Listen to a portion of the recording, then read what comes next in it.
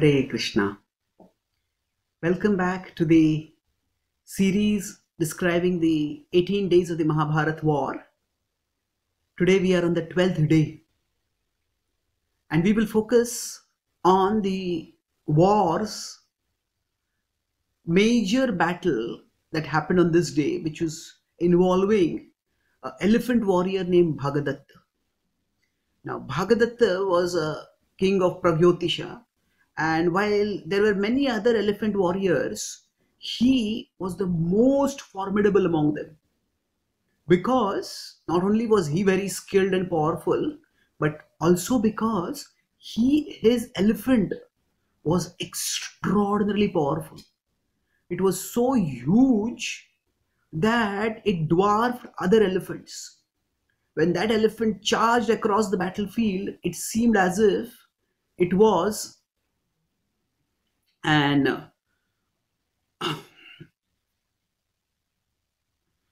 it was a mountain charging across the battlefield.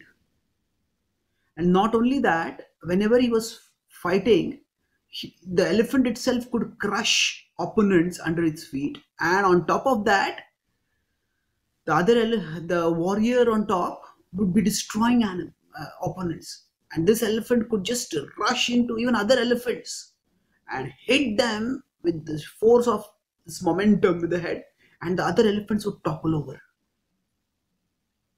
So on the 12th day, Yudhishthir was again the target of the Kaurava attack led by Drona. And as per Drona's request, Duryodhan had arranged for Arjuna to be challenged by Susharma and Trigartas and the Samshaptakas. So these Samshaptakas, there were thousands and thousands of warriors who were unstoppable, who were undefeatable. Of course, they were no match to Arjuna, but they were tireless and they just kept coming wave after wave after wave toward Arjuna. And Arjuna was completely consumed in fighting with them. So as Drona tried to charge toward Yudhishthir, Bhima came to protect him.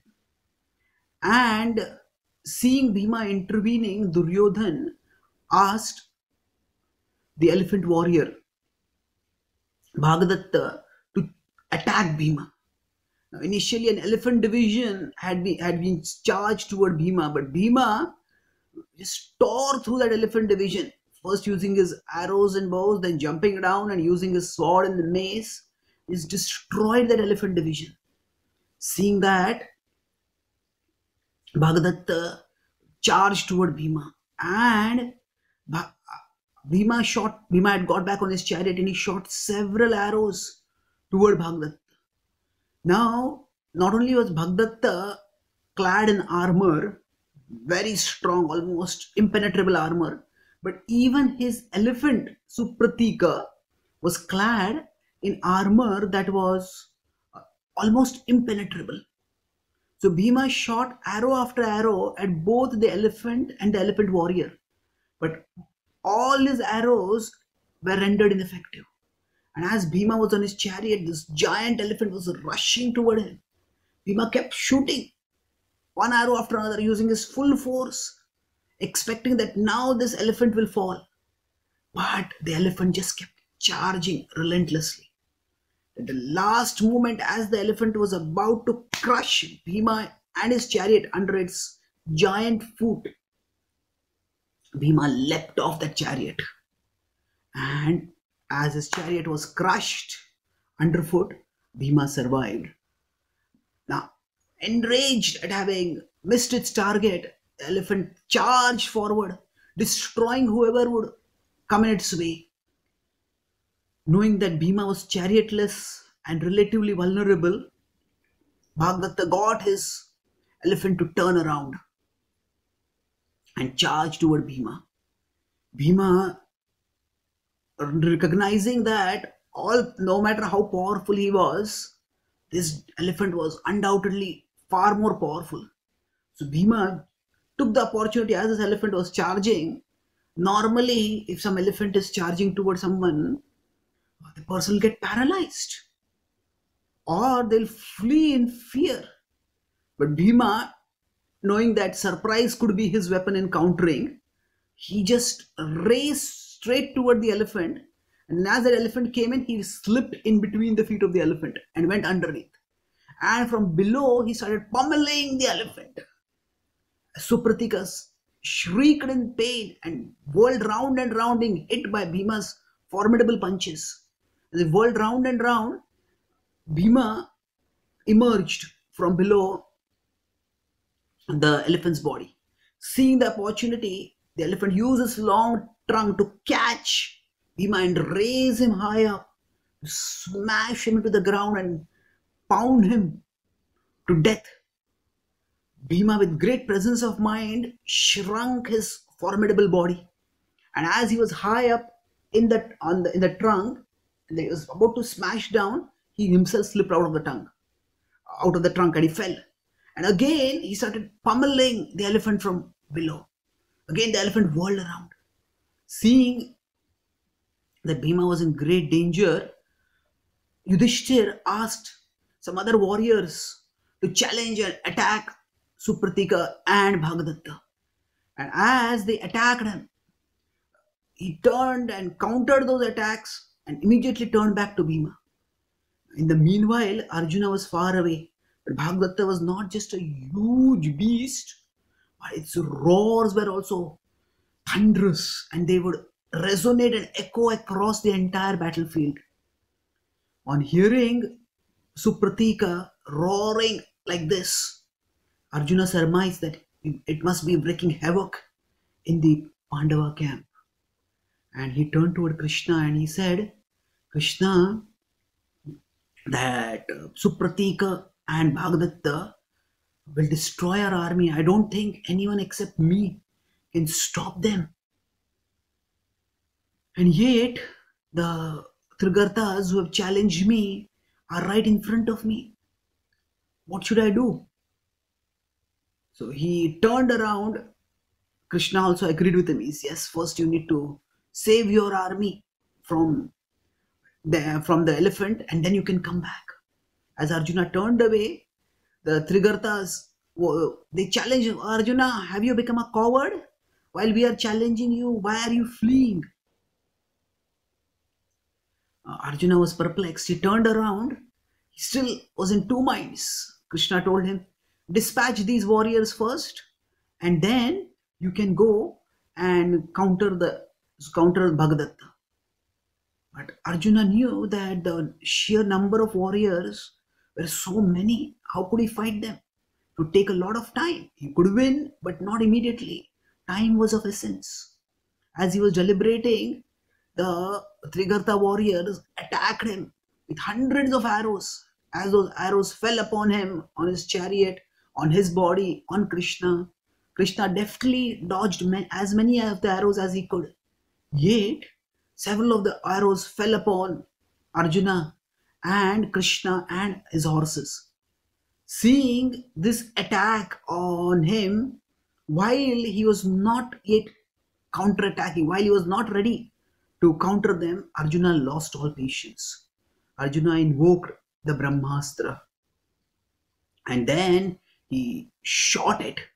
Hundreds and thousands of arrows emerged from that one weapon, and they went and thudded into the bodies of the Trigarta warriors. And in one fell blow, their entire regiment was knocked down.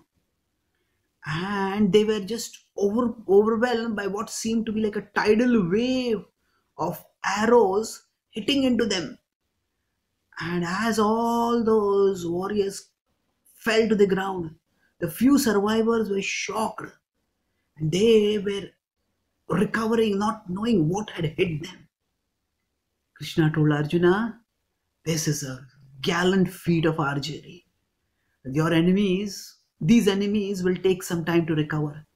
Let's go back immediately.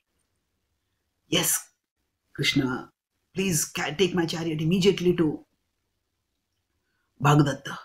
And as Arjuna charged toward Bhagadatta, now Bhagadatta in the meanwhile had cornered Bhima. And so the incident that I described just now, This and Bhima's fight with Bhagadatta had been happening in parallel, and all along Supratik had been roaring. So Arjuna saw Bhima in great danger, and he's charging toward Bhagadatta to distract him from Bhima. But Duryodhan, seeing an opportunity to fell Bhima, decided to block Arjuna, and he sent a huge regiment of army in between Arjuna's path. But Arjuna was unstoppable. The bond between the Pandava brothers was such that Arjuna was empowered by his love and regard for his brother. And he just plowed through the entire army that came in his way, shooting arrows with such blinding speed that the blocking wall was decimated within moments. And Arjuna charged towards Supratika, and he roared out a challenge and started shooting arrows. Supratika, seeing Arjuna, Supratika heard Arjuna coming, and Bhagadatta also heard. Seeing this formidable warrior charging toward him, Bhagadatta turned to face Arjuna. Seeing this as an opportunity, Bhima slipped away. Going to a nearby chariot, he ascended that chariot, and thus Bhima was saved from that catastrophic danger. As Arjuna and Bhagadatta fought with each other, now both of them seemed to be determined to bring about the other warrior's destruction. Soon, the onlookers realized that this was going to be a battle to death. And although Arjuna and Bhagadatta had encountered each other briefly earlier times, but this was a far different battle. Arjuna was enraged that his brother had been threatened. Bhagadatta had become enraged, thinking that he had just been deprived of the opportunity to kill a warrior as great as Bhima. That would have been a stupendous feather in his cap. As both of them had attacked each other, they used a wide variety of weapons, and yet nobody seemed to get the upper hand. And Arjuna was shooting arrows at Supratika also, but it was ineffective because the armor of that formidable elephant was almost unbreakable. When Supratika realized that simply by archery he couldn't get the upper hand on Arjuna, he decided to use the strategy that he often used to crush his opponents. He just goaded his elephant to charge down upon Krishna, Arjuna and their chariot. Now, as he charged toward Arjuna, Arjuna kept shooting arrow after arrow after arrow, but the elephant was unstoppable. And it seemed that Arjuna would meet the same fate as had befallen Bhima. Would Arjuna be able to leap off in time? However, Arjuna had one advantage that Bhima did not have. Well, Bhima's charioteer Vishoka was also an expert charioteer, and he had also leapt off the chariot to save his life, but he was no match to Krishna. Krishna watched Supratika carefully, and at the last moment he fainted his chariot toward the left, and Supratika raised his giant foot and stamped on the ground, but there was no Arjuna over there. With its momentum, the elephant ran forward. Arjuna and Krishna had fought many wars together, and they had unspoken communication as well as spoken communication. In this case, Arjuna had anticipated what Krishna would be doing, and he was ready. As Krishna took out their chariot on the side, and Supratika along with Bhagadatta went ahead. Now Arjuna had a chance to shoot the unprotected warrior from the side and to kill him. But knowing the codes of war, Arjuna desisted from the attack.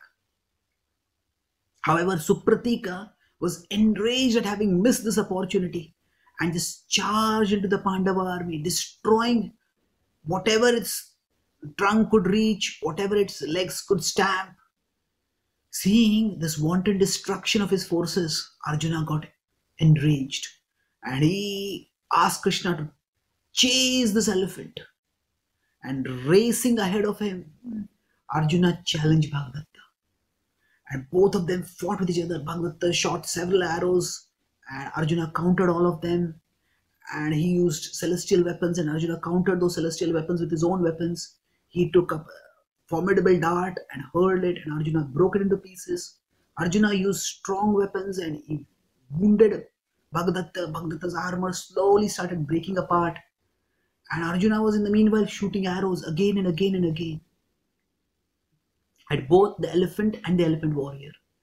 And Arjuna was not only fast, but he was also forceful. And the sheer force of arrow after arrow after arrow thudding into the armor of Supratika became eventually too much. And his armor finally started falling apart. Sensing the opportunity, Arjuna started shooting arrows with ferocious speed at Supratika. And Supratika's armor then fell to the ground in pieces. It seemed almost like a meteor was falling from the sky, so tall was this elephant. And then the elephant emerged. It was unprotected. Knowing this to be a great danger for himself and his elephant, Bhagadatta pondered. He had used all his skills and all his weapons, but now he remembered he had one weapon that he had never used before. He was using his bow and arrow to keep shooting as he was thinking. And now, as Arjuna had started gaining the upper hand, Arjuna started shooting arrows with such speed that Bhagadatta's bow was broken. Instead of turning to get another bow, Bhagadatta used his hook. And with that hook, he summoned the Vaishnava Astra. It appeared like a powerful, shining missile. And he discharged it for the destruction of Arjuna. Seeing that fearsome weapon, the warriors on the side of the Pandavas and the Kauravas gasped. And knowing that it was going straight toward Arjuna, the Pandava warriors got dismayed. While Arjuna was facing this weapon, now Arjuna, because he also had a strong armor, he didn't always counter the weapons that came toward him. Normally in archery fighting, there are three ways of dealing with the opponent's arrows. One is to counter those arrows with one's arrows, so that two arrows collide and they fall harmlessly. The other is to dodge those arrows, either by one's own movement or the movement of one's chariot by one's charioteer. And the third is to tolerate those arrows. They may hit one's armor and they will not cause much damage if the armor is strong and functional. So, although Arjuna saw this powerful weapon, he surmised that his armor would be able to deal with it, bear it. And so he was wanting to press home his advantage and attack Bhagadatta. But as that arrow swept down on Arjuna, suddenly Krishna got up. From his position of the chariot, he rose to his full height.